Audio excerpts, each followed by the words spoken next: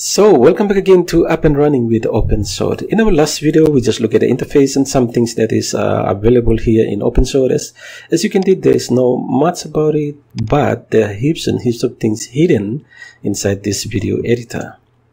So let's get started. So here in our last video, we just tried out with this one. So to remove this on the project window or the project file, simply right click and remove the file from the project file. Now, let's import some clip onto the project file. So as usual in any other video editor, simply go to the clip and click and drag and drop it here. Just simply click and drag and drop it, or you can select a couple of them and drop it. That's another way. There are 4 different ways. So one way is that, another way is right click and import the file into the project file here. That's another way. Another way, you come to the plus sign here, click and import another clip or file or audio or whatsoever into this. And another way is come here and import the file. Let's go to import an image to. So you can see that here it shows all of this file that is available in the project file. You can change this to video, audio, and image here. So let's go back to show all. To place this, simply click and drag and drop it onto the timeline. Again, it comes in layers, so anything that is above will be in picture. So that's how we can use OpenShot, importing videos and placing them onto the timeline. And to cut that, simply place the marker to where you want to. And as again, I have set this according to the key that I want. So I set the razor tool to X.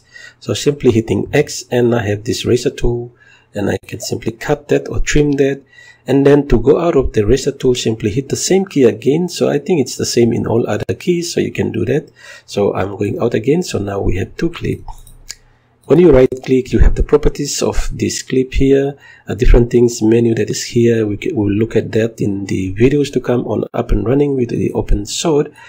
And yeah, that's how we can trim the clip. So let's undo this. Undo is Ctrl Z. One thing about OpenShot is, let's place this nice image here on there, and let's just resize this. So in the beginning, I move my marker to somewhere here and I resize this, and then I place this in the one of the corners somewhere here. Now why I'm doing this, because right in OpenShot, anything that you do to the clip, it's automatically keyframe. So let's see this. So you can see we resize this, it's automatically keyframe. So when we right click and go to the properties, you can see the different properties that this clip have are all here, which we're going to look at this in the videos to come on Up and Running with OpenShot. And you can see in the scale here, so if I move the marker to the beginning and play this, you can see the number moving there. That means that it's being animated. And also we have moved the location, so you can see the location has been blue by highlighting it here, and the scale as well. So that's some few things about OpenShot, and hope you enjoyed it. And well, come back again for another part of this video, Up and Running with OpenShot. See you again next time.